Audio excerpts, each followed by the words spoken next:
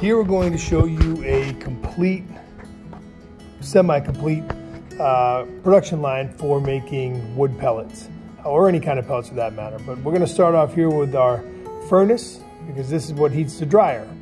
So this furnace is set up to burn wood, split logs or charcoal that produces the heat. What's going to feed the whole line here is a hammer mill. This is the 420 model hammer mill.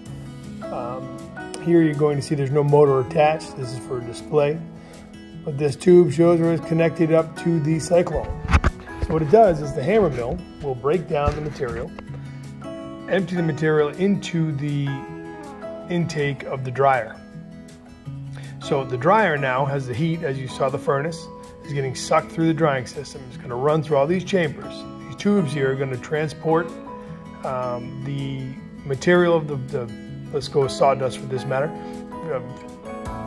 hammer milled products. So say sawdust or whatever it may be. Here's a fan. It shows that it's going to suck the material through, and as it does so, it's sucking the heat through as well. This is called the flash dryer.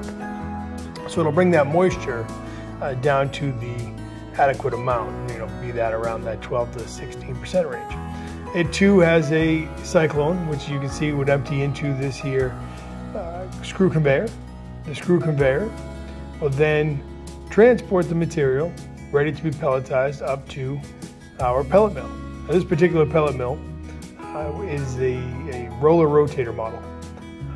Christian will remove the cover here and we'll take a look inside. You can see what the roller rotator looks like.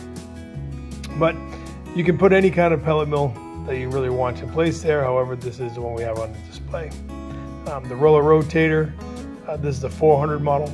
The rollers spin around in a circle rather than the die. Ultimately, the same premise you're putting forward.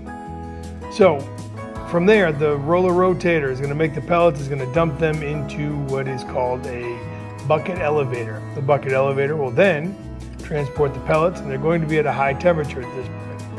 The pellets come out of the pellet machine upwards of that high 150, 180 degree temperature, and they're going to be dropped in here. This is the equivalent of what would be similar to a cooler. You can see those two hoses right there on the bottom is where the pellets will come out of. This is a shaker, which will cool the pellets down and shake them out to separate the sizes and get all the dust and smaller stuff out of them. So you can see the whole line here. This is the entire length of it. Now these lines can be, again, there's no bagging system, and this is a pretty straightforward small production line. But it can be arranged in many different configurations. This is all one straight linear setup, so you can see how they all look.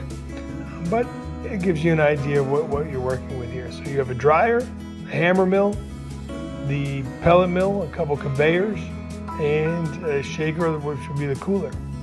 So if you have any questions, shoot us an email at info@usapelletmill.com. Hope to hear from you.